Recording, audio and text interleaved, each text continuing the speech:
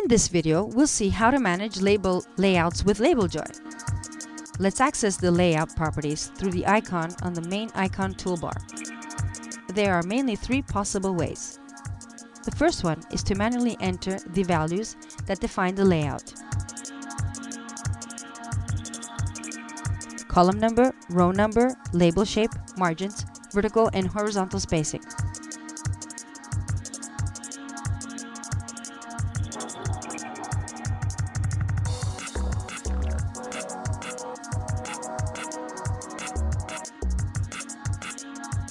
The second way is to load a layout file previously saved.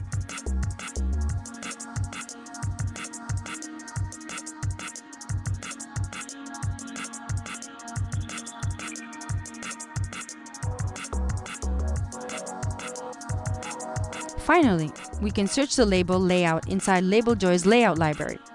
Labeljoy is shipped with over 6,500 layouts from the most important label manufacturers.